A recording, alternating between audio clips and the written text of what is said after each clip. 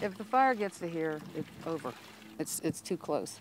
All you can do is wait. Up Maxwell Road, Candy Vallado pumping water to fight flames she hasn't seen yet. I'm going to pump these barrels down at the house with some kind of illusion that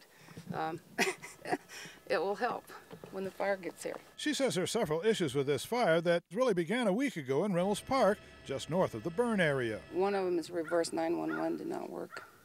We never got a call. Candy had cars pointed downhill, her classic 80s Corvette first in line. Up and down Maxwell Hill, residents had vehicles packed and ready. I've got little valuables in the pickup, and I've got my wallet and so forth in the truck. I'm ready to go. All I got to do is load the cat and I'm gone.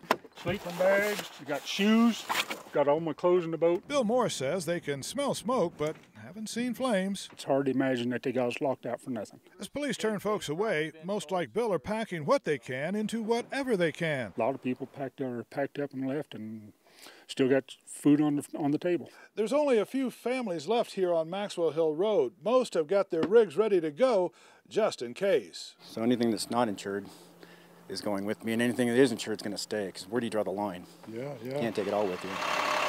Late today, a few families were being escorted up Custer Road, where 27 homes and at least 2 lives were lost.